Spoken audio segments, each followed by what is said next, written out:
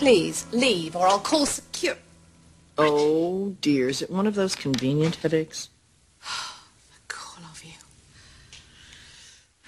Is this where you get weepy and blame me for everything all over again?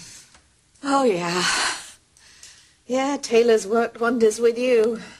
Are you worried about something? Oh, I know what it is. You're probably worried that Taylor's going to figure everything out about you and Nick.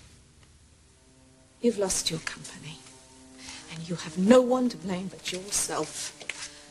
Really? What is it you're worried about? You think you might lose Nick when he finds out the truth about what everybody else knows, that you're just a slut? Oh, touchy, touchy.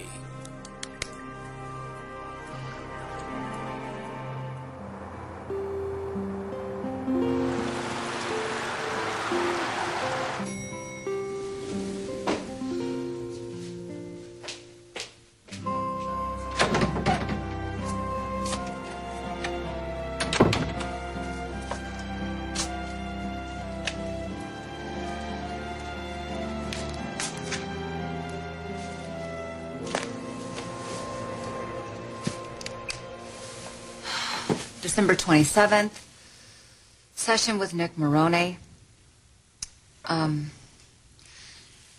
He discovered a lot of childhood memories today that were very difficult. He's very ambivalent about therapy. I'm afraid this may have been our last session.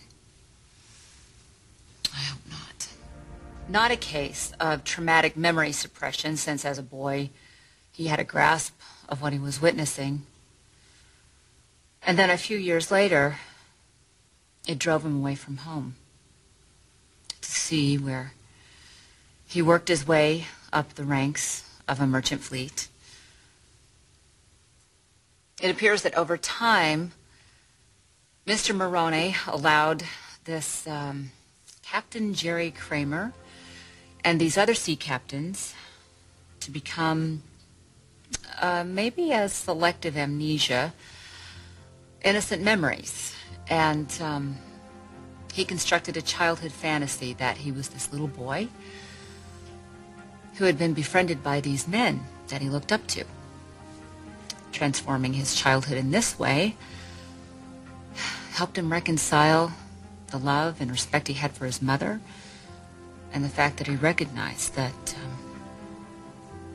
she was accepting money from these men for sex. Oh my God.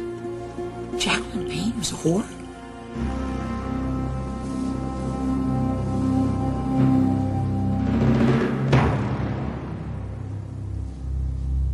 What are you doing standing there?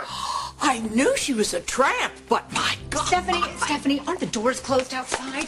I'm not even supposed to be open right now. Jacqueline Payne was turning tricks for the Navy? The whole Navy? I cannot believe you were standing outside the door eavesdropping when I'm sitting here doing confidential patient notes. I didn't mean to. I mean, but I guess today's my lucky day. You said you'd help us find a way to get the company back, and you have. Oh, my God. They blackmailed us. So you know what I say? What's good for the goose is good for the gander. Oh, he will do anything to keep that 5-letter word out of the newspaper over a picture of Mummy. No. You heard nothing. You weren't even here. You heard nada. Got it? Whose side are you on? My conscience, okay? Well, fine, but then what's the point of the whole exercise? We are talking about my professional integrity here. Wait a minute. You said that if you had Nick in therapy, you could get him to sell us back the company. No. I You never certainly said did say that. No. What I said was I could help him see that payback is not the proper way to react, that the company would mean nothing to him if he figure out his past. That's what I said. Fine, I guess, but I don't understand you. I could lose my license. Do you understand that? You didn't call me up and betray a patient's personal confidential session. I just walked in here accidentally when you were recording the notes. I would say that if it came to that. It won't come to that because you're not saying a word. Stephanie, what if this had happened to you? What if somebody had broken in my office and taken my files? Or maybe someone was eavesdropping on me, dictating notes about your case, and they heard everything about your childhood abuse by your father? How would you feel about that? Well, no one would have anything to gain by it. This is different. This is an eye for an eye.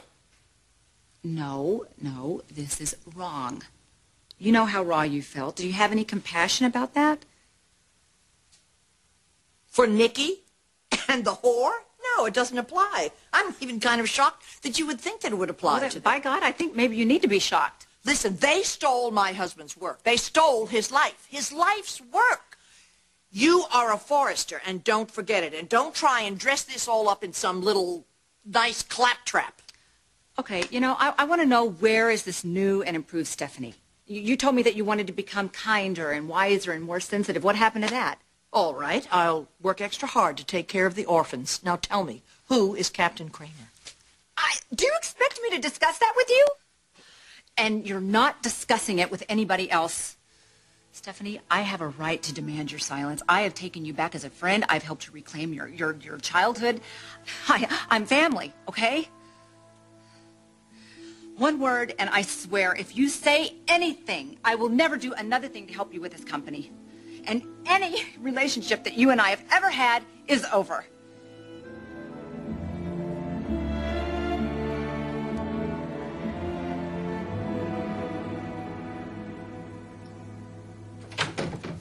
Taylor, where? Are you here for therapy? Where's Taylor? On an errand. I'm just here waiting for Thorne. Oh, my God, you look like you've had a horrible day. How long will she be? Oh, if you need a John, there's one down the hall you can freshen up.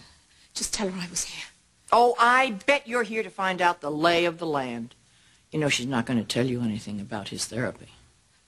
She owes me an explanation, and you can tell her that I've said that. Oh, well, according to you, everyone owes you something. I mean, why should the lovely Jacqueline not be able to just lie back and collect? Oh, stop with your needling, will you? You lost your company. You lost it because you deserved to. Oh, I thought we lost it because of your consummate performance as a victim. What you deserved really was just the clap. A clap, clap. What have you lost? A building? A label? Some of us have more important things at stake. Hard times are a-coming, Missy. You may be selling, but nobody's going to be buying. Not at these prices.